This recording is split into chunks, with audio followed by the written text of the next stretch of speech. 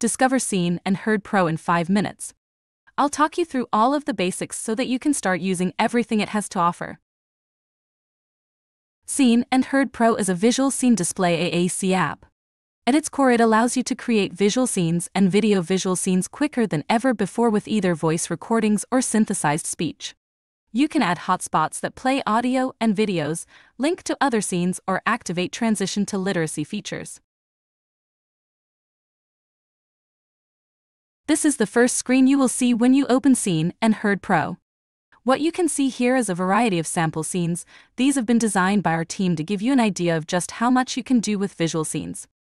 Let's walk through the layout of the app. In the navigation panel on the far left are the folders, then the scenes within the folders. These can be image visual scenes, video visual scenes, or grids.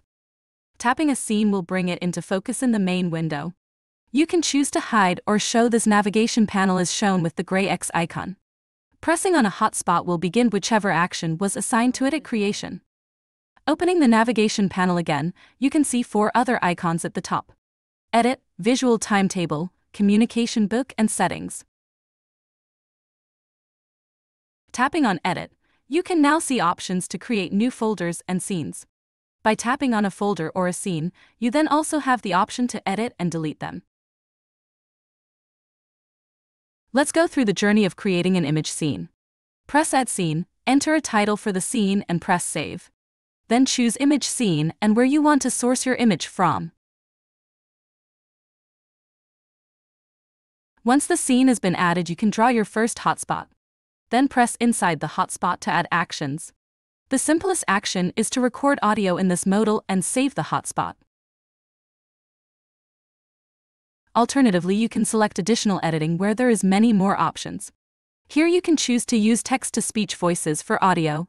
You can choose which voice is used for this in settings. You can link a video to play when the hotspot is selected. You can allocate a word here which will play a transition to literacy sequence when the hotspot is selected. For a sight word, enter the whole word and press the microphone to record its production. For decoding, enter each phoneme or syllable in a separate box and record the production of each separately. Link to Scene allows you to transition to another scene when the hotspot is pressed. Finally, Display Name will add a label to the hotspot showing your desired text. At the top right of the screen, you can see 3 more options. You can archive the scene, which will hide it from the navigation panel when you are not in edit mode. You can create a grid from the hotspots in the scene that you have created.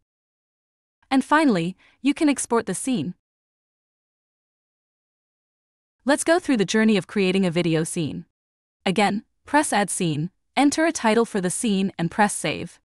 Then choose Video Scene and where you want to source your video from. Once your video has been added, you can crop the video using the Start and End tabs if useful. Pressing play will play through the video and pressing Add Scene will add your first scene wherever the white progress marker is currently. You can add as many frames as you would like. Then simply add hotspots like a normal image scene. Press the blue tick in the top left corner to leave edit mode. You can go to the visual timetable by pressing on the purple calendar icon. Again, press to enter edit mode in the top left corner to edit.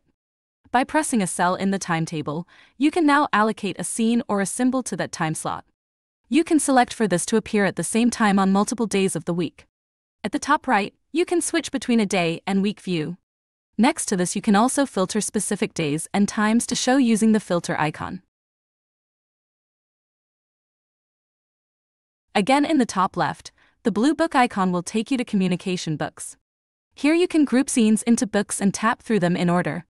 Note that the hotspots will not be active.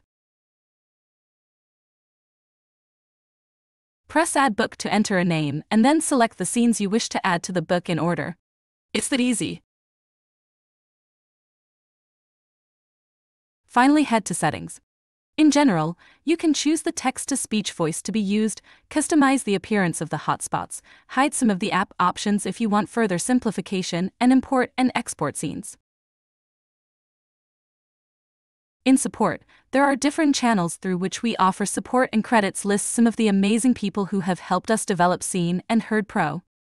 If you need more support, you can contact us by email using the address shown. There are also other ways to get help on our website.